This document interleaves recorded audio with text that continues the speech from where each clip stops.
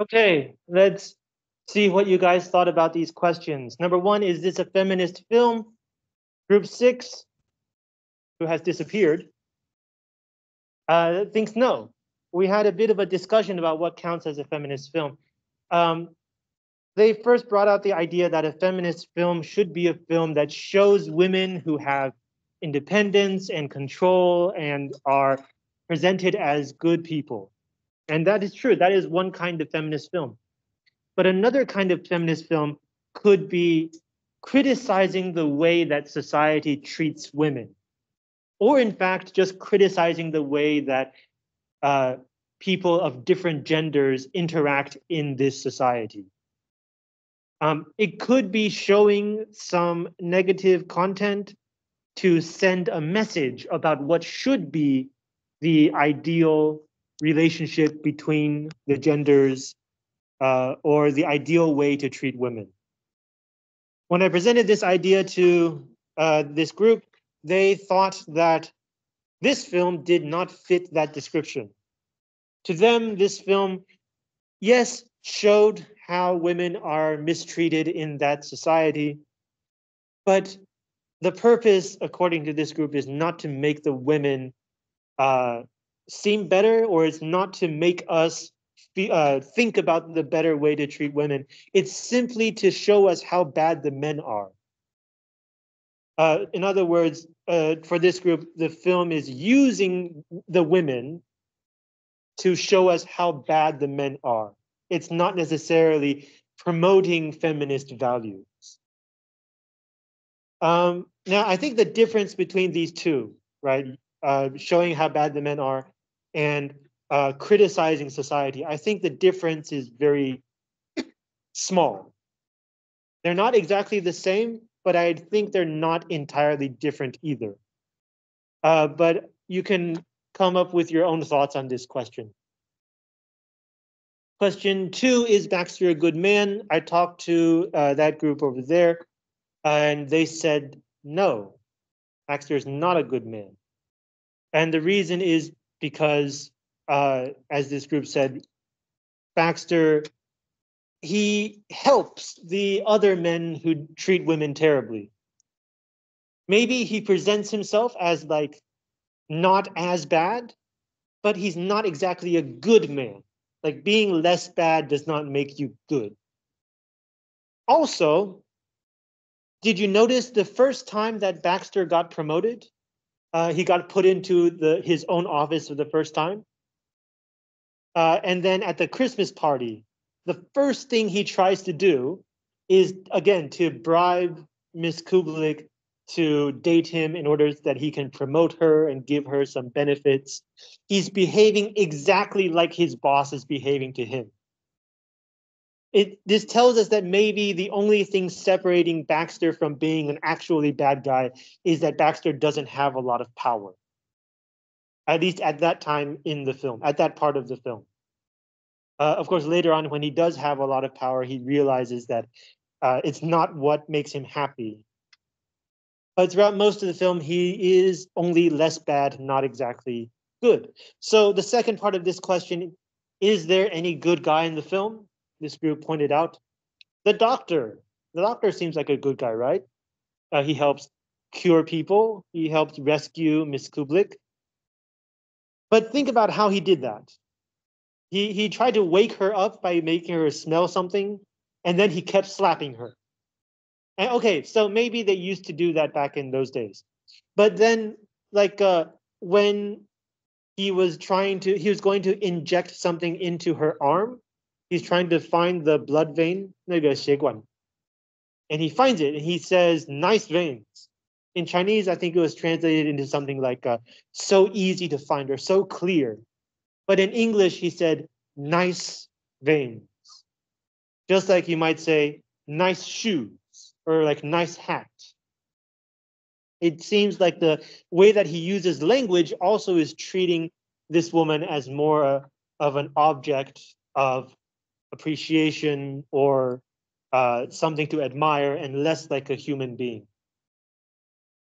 But at the end of the day, as this group pointed out, he is a very professional doctor. He does his job.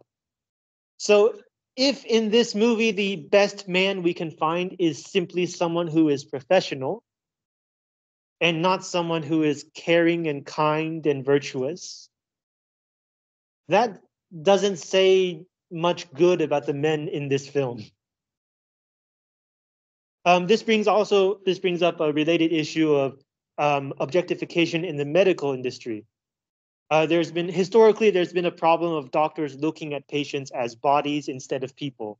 Like this patient is sick, I need to find the problem, I need to solve the problem, and not how well is this patient doing? Are they happy? Are like looking at them as people. So there's also this history involved. Question 3, group 2 is not here, so this is my question. When they were trying to wake her up, they were walking her around, like back and forth in the room, and the camera doesn't move. It stays in the corner, and so when they walk this way, we don't see them. When they walk back, we first see their legs and then their whole body, and then they walk away again. And this scene goes on for quite a long time. They go back and forth like 4 or 5 times. Why present it this way? My thought is that this removes us from the situation. It makes us feel detached, 抽离. So it's like we're not part of the story. We're not on their team. We're looking at what's happening. We're observing from the outside. It makes them look more like animals in a zoo and not characters that we should care about. It's a way of turning the whole situation from very serious drama into more like kind of a comedy, kind of a tragedy. We'll get to that later on in the discussion. So we can see that throughout the movie, the feeling that we get is not just from the story, not just from the characters, it's also from the way that the film uses the camera. The way that it presents the story to us also affects how we feel. Question 4, how important is the setting to the story? That group thought it's very important. Think about it. This story could not happen in a small town, in a small company. It has to be a big company so that the bosses have enough power to control Baxter. It has to be a big city so that Baxter's apartment can be convenient for everybody. This is a story about city life working in a big company. And it also helps to present Baxter as a company man who most of his life is dedicated to the company. He doesn't have a high quality life outside the company. It's a picture of capitalist slave labor, 资本主义之下的走狗，社畜生活。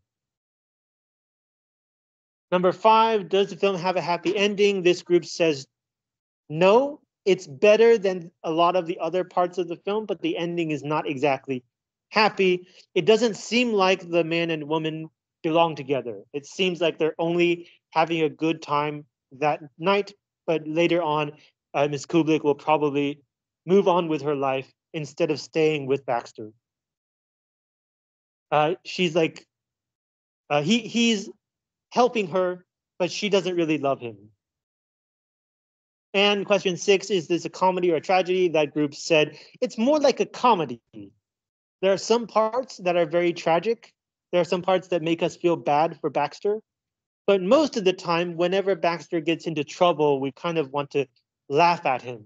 We don't really feel like we're on his side. We're like observing this very ridiculous character trying to suck up to his bosses, trying to get promoted in any way possible. He's not a very admirable man. He's not somebody that we feel sympathy for most of the time. So according to this group, most of the film is a comedy, makes us laugh. But also the reason we laugh is precisely because Baxter is put in these very tragic situations. So the comedy and the tragedy reinforce each other. 彼此互助互长. The worse his situation, the funnier we think it is. But also, the funnier we think it is, the worse his situation. So they enhance each other. Okay, do you have questions about this film? Great. Remember, you have to spend time outside of class working with your group to shoot your short film for the final project. See you next week.